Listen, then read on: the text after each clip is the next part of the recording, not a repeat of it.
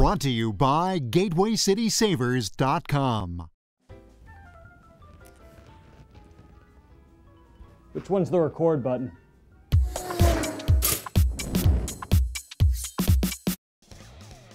You're the highest grossing R-rated comedy ever, and sequel time comes around. How do you top yourself? Monkey pig carcass car chase scene's a start. I got him! I got him! Hold out, Cal! Hold on! Game over!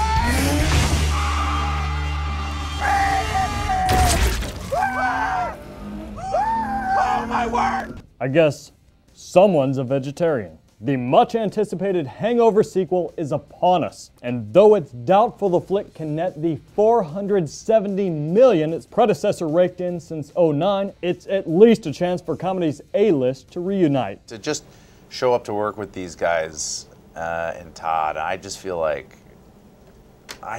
really, it gives me a lot of confidence and makes me feel excited to get to work. My grandfather mows the lawn in that same shirt. On to the movie. It's a near carbon copy of the first, but this one is set in Thailand, where the motley crew has traveled for Stu's wedding, and the three decide to play it low-key this time with a simple nightcap. Go and do me a favor. Take my little brother Teddy with you. That is a great idea. Bring the kid. All right, one drink. Good luck.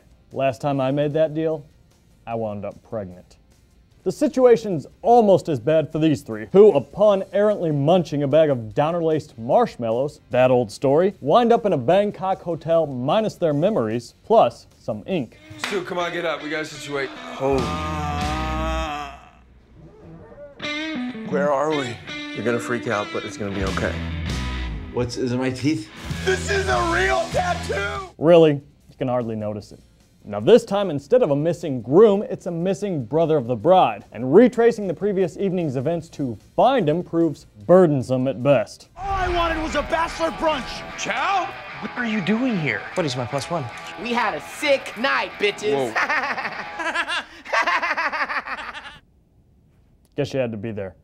The Hangover Part 2 opens May 26th. Take the kids! And we're finished here, but more episodes are a mere click away at thetoastshow.com. Thanks for watching. We'll see you next time.